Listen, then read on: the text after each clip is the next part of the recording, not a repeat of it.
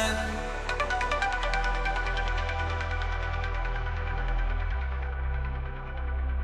He who walks with integrity and practices righteousness, who speaks the truth from his heart.